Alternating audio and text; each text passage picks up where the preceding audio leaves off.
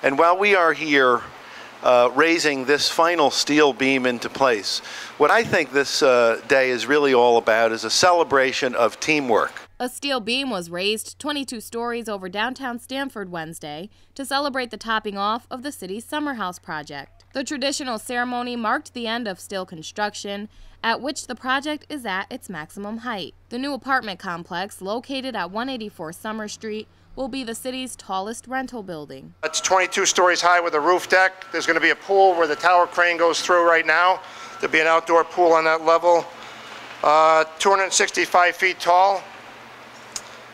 About 2,800 square feet of retail space, which is where we're going to have lunch in that area. 235 covered parking spaces and about 5 million pounds of steel. You know, when we put these buildings together, it's not just a building to us. 226 people are going to live here. They're going to have their families here. They're going to have their dreams here.